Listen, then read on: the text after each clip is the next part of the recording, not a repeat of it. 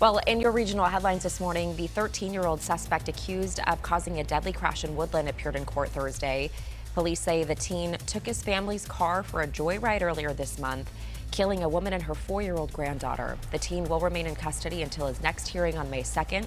A decision is expected then about whether he will be released to his family.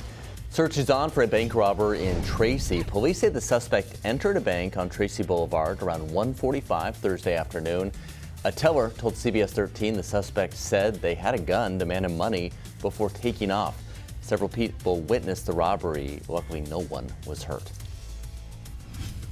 I'm CBS 13's Ashley Sharp. Now, for those Kings fans who were not able to get into the sold-out watch party at the G1C, there were watch parties across Sacramento to be had. Now, it doesn't look like it now, but this patio at Limelight in East Sacramento is where Kings fans packed, eyes glued to the screen, and of course hoping for a Kings win.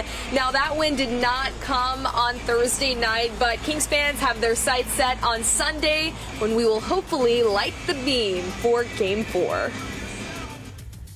Yes, we hope so. Thank you. Well, Truckee is preparing for fire season starting next week. Crews will be out trimming trees and removing vegetation in the Olympic Heights area. They'll do their work every day from 7:30 in the morning until 4:30 in the afternoon, and that lasts until May 12th.